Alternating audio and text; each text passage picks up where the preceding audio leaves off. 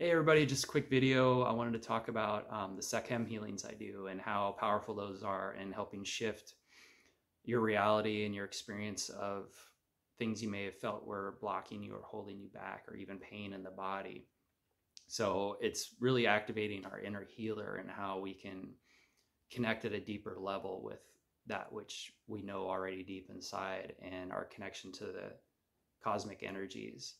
And so that I work with the Natiru, which people know as the Egyptian gods, and not always understood, similar to like dragons, very misunderstood, that energy.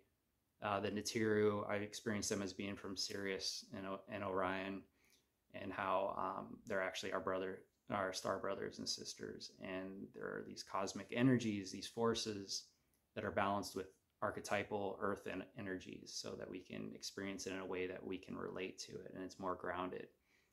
And I offer these sessions where we tune in to those energies, those frequencies, and I'm able to channel them and bring forth that shift, that change for people that is very different and unique for each person, which Natiru comes forward.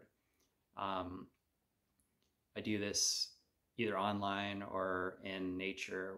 There's a event space we use for our breathwork ceremonies called the Zen Garden here on the Big Island of Hawaii.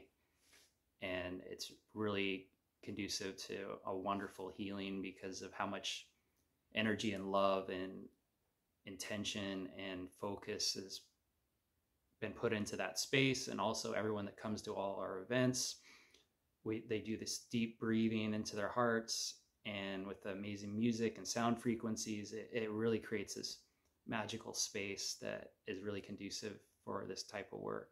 So if you'd like to experience that, if you'd like to come to Hawaii, or you live in Hawaii, reach out to me and we can set up one of those sessions. I also do online sessions, which are just as powerful, sometimes more powerful, because the work is done remotely. And so it's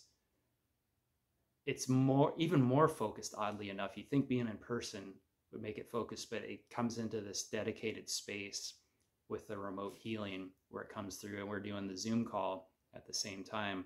Many people say, like, before they even have these sessions, that they experience shifts and changes and they start to feel the energy the day before, and then it always keeps going for a couple days afterwards. And again, it's me basically channeling. So there's other beings, your star family, your guides, that are coming forth and assisting. And a lot of it is just opening the door to it, to be open to the highest level and frequency of healing available in the now moment that can be integrated with grace and ease. And so that's what I wanted to share today. I hope you're all having an amazing day.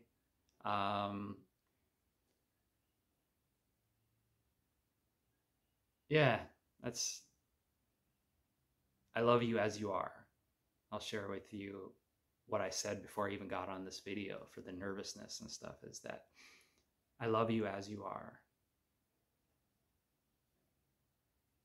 I hope you all have an amazing day. Aloha.